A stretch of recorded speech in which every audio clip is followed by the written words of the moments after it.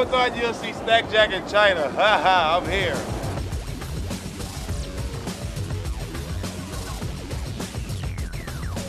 Greetings, everyone. For Warriors.com, we're in Guangzhou, China. I'm Tim Roye, along with Jim Barnett, and after 17 hours of flying and refueling, we are here, and we're at the end of Warriors practice. And Jim, it has to take a toll on everybody, because I know you and I are feeling a little bit of it.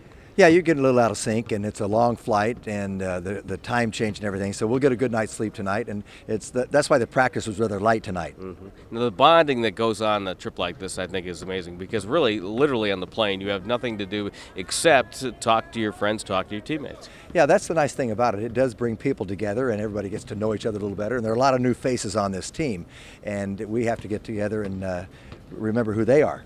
Now, as the week goes on, we'll tell you a little bit more about our trip here in China. We really have not had much time to explore, but of course the job at hand is to consider what's going to happen on opening night, Jim, and Don Nelson has a dilemma. Well, he certainly does, because not only is he trying to determine what's going to be the starting lineup, but right now they've got a lot of players fighting for a position on this team, and it's really up for grabs.